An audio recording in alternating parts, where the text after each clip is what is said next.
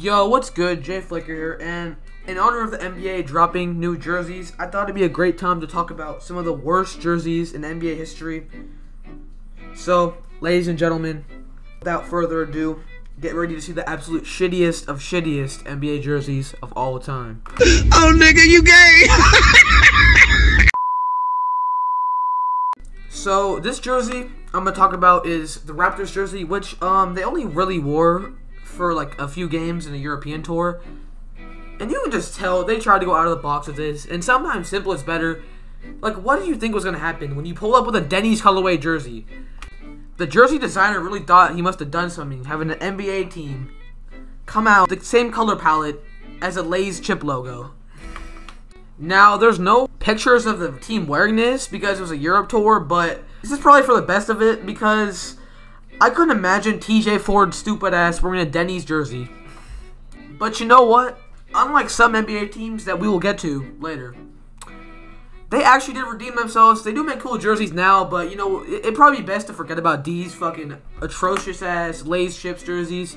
Now, these jerseys I'm showing you right now, I swear to God, if you go Google these jerseys right now, the only results that show up are how bad these jerseys are.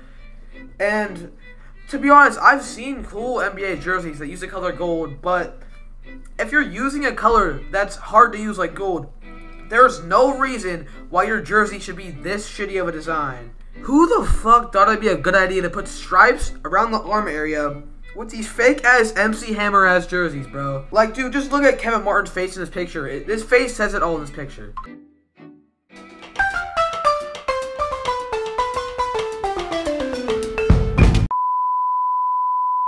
Ladies and gentlemen, you've seen the Denny's jerseys. You have seen the MC Hammer jerseys, but you have yet to see the worst of the fucking worst. And I'm telling you right now when I say this is no understatement. Without further ado, I reveal to you guys. No, don't pull. No. Ah!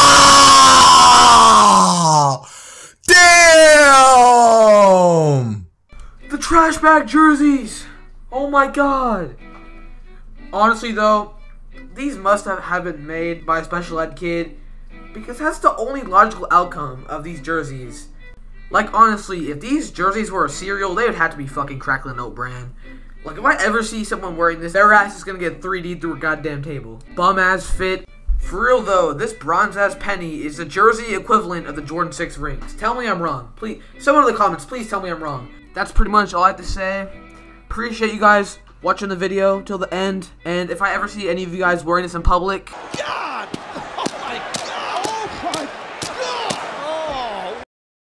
Oh! I used to be 14 in the crib trying to be a trap nigga. Now I got me some floor seats at the game trying to go bad nigga. Got me feeling like Spike Lee on the wood smoking on Pat nigga. Drunk texting my wifey so I know I'll get a text back nigga. 45 on my white tee, used to have this shit up on the dash nigga. Got a lot on my psyche, on my mind, I ain't talking hats nigga. Like I said on that Syfy when I train, I tend to